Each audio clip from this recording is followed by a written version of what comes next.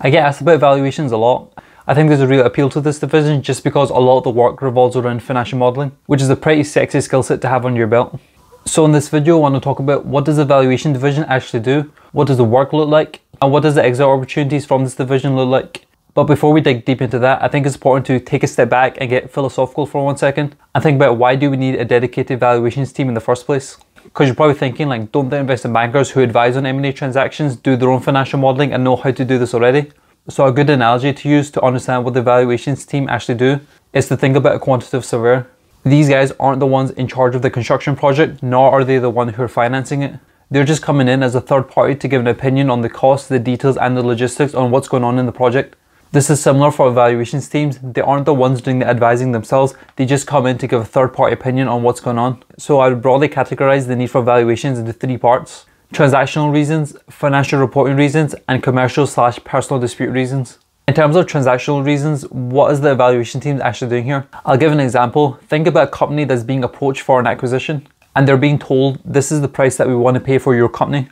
And they could get an investment banker involved and start the M&A process, but before they get to that stage, they might want to seek a third party opinion just to get an idea on how much they'll be able to sell their company for.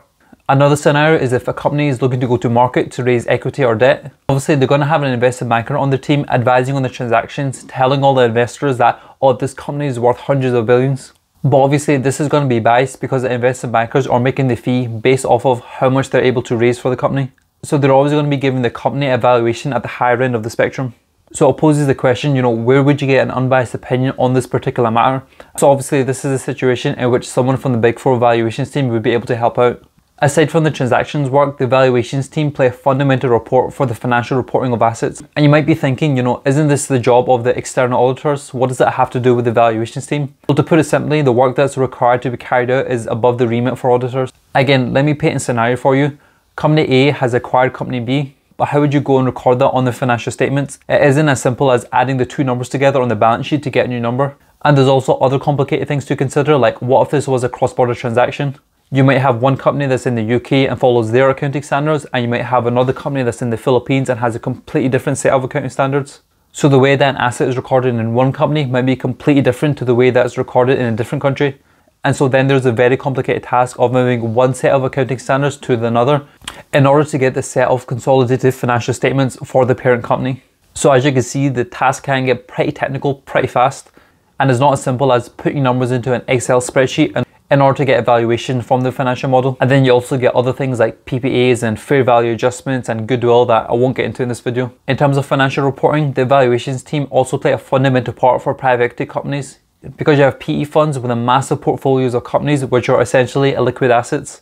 And because these aren't publicly traded, they don't actually know what the value of these companies are over time. So when it comes to recording the financial statements, they're going to need a specialist valuations team to come in and to do this work for them. I was speaking to one of my friends in the valuations team at KPMG, and he was telling me about a particular case that he was working on, in which a high net worth family were currently going through a divorce, and they needed a third party to come in to discuss the value of the assets that's going to be split up between them. But from my understanding, this work is more the exception rather than the norm. Most of the work tends to be more on the financial reporting and perhaps the transaction side of things. So what does the work actually involve? You probably hear things like financial modelling being thrown around quite a lot. Well, when it comes to valuations, there's 2 main schools of thought when it comes to valuing an asset: the fundamental approach and the market approach. So the fundamental approach bases the value of the company on its ability to generate cash flow in the future. In very simple terms, the way that they do this is that they look at the company's current cash flows and its ability to generate cash flow in the future based on some growth rates. And they discount these future cash flows to the present value in order to get evaluations. And this is something that you've probably heard of before, called a discounted cash flow, or a DCF. The market approach is a different way of doing things, and it's probably a more intuitive way of thinking about it. In basic terms, it's valuing the company based on what other companies in the market are currently trading at. So for example, if you have a broadband company which has a few 100,000 subscribers that's based in the UK, you would perhaps look at other broadband companies with similar number of subscribers or with similar numbers of revenue or EBITDA, and you would use that as a goalpost in order to measure the value of the company that you're looking at. This is what you would refer to as trading comparables. Another type of market approach that's commonly used is precedent transactions. Basically, this is looking at transactions that have happened in the past and look at the money that was paid for those companies in those scenarios. You would use those transactions as a case study in order to put forward to say that because these transactions happened at the past at this price and these companies were similar to our company, Therefore, we think our company is also similarly priced to these companies as well. In terms of the actual division, something that you should know is that the valuations team is a lot smaller than the TS and the M&A teams that you have at the Big Four. The reason for this, it's a much smaller market and accounts for a much smaller proportion of the revenue when it comes to deal advisory. And the reason for this is things like TS and M&A are more transaction focused, and so when there's more activity in the market, there tends to be a lot more revenue for that. Whereas with valuations, even though they are involved in transactions from time to time, a lot of the work does revolve around financial reporting. It also means you won't have a lot of transaction experience and you won't be able to list M&A transactions on your CV if you want to have like a deal sheet. In terms of exit opportunities, alongside M&A and TS is one of the most sought after divisions coming out of the Big Four if you want to go into things like investment banking or private equity. It's also a really good pipeline if you want to go into things like fund accounting for a private equity fund and also into other things like corporate development.